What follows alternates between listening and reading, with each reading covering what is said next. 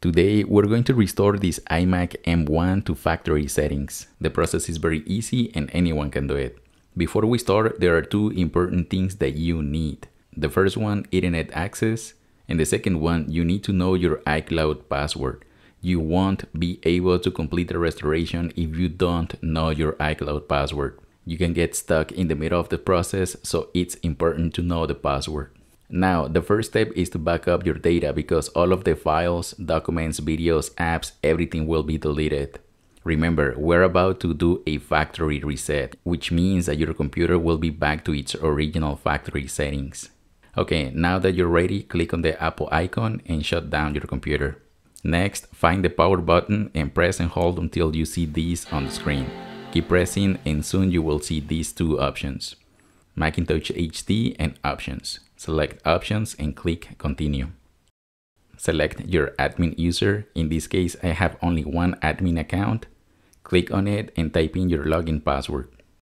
We are now in the recovery window. Select Disk Utility and click on Continue. Select the main volume of your computer, which is the first one on the top. Next, click on Erase. You can change the name of the volume. I don't usually change it. I'm going to leave it as Macintosh HD. The recommended format is APFS. Advanced users can choose one of the other options, but for beginners, I recommend to leave it as APFS. Click Erase. This message is to remind you that you're about to delete everything on your computer. Click Erase Mac. The system wants to make sure that you are 100% sure that you want to delete everything on it and restore the system. Yes, we are sure. Click on Erase Mac and restart. The computer will turn off and restart. If you have wireless Apple keyboard, mouse, or trackpad, you will see this message after it restarts. All you have to do is to turn them off and back on again. The next step is to activate your Mac. To do this, you need to connect to the internet. You can use a local Ethernet connection or Wi-Fi. Choose your network and type in the password. The next screen is the most important. Here is where it asks for your Apple ID. If you don't know the password of the Apple ID that was previously used with this Mac, you won't be able to proceed with the next steps.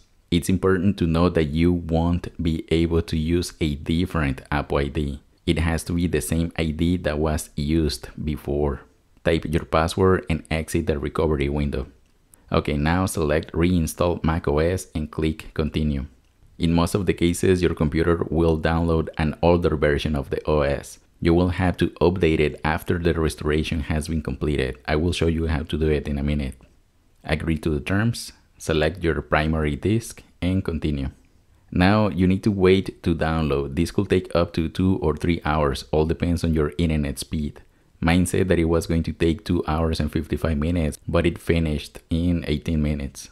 Now this is the last part. It's time to configure your computer. Follow the instructions until you get to the home screen. You are not done yet. Click on the Apple icon and about this Mac. As you can see, I am running Ventura 13.6. This is not the latest OS X version. Before you start installing apps and transferring all of your data, you need to update it. Click on More Info, General and Software Updates. Follow the instructions and wait until it finishes the update. We are officially done. You have successfully restored your iMac to factory settings. You are amazing if you made it to the end of this video. Thanks for watching.